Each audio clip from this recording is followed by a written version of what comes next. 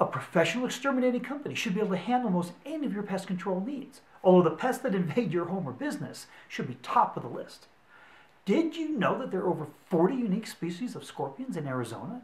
The most popular is known as the bark scorpion.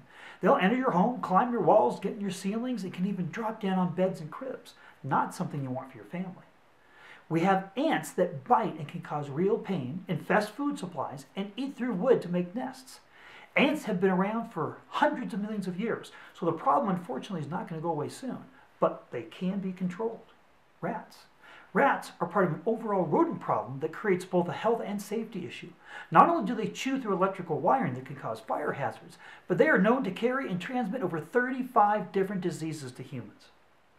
Termites cause damage that stretches into the billions in our country each year, and Arizona is no different. Their presence in structures is seldom noticed until the damage is discovered or the termites start to swarm. Termite colonies can number into the millions. So no matter how you look at it, if you have a pest control problem, exterminating the issue is right at the top of the list.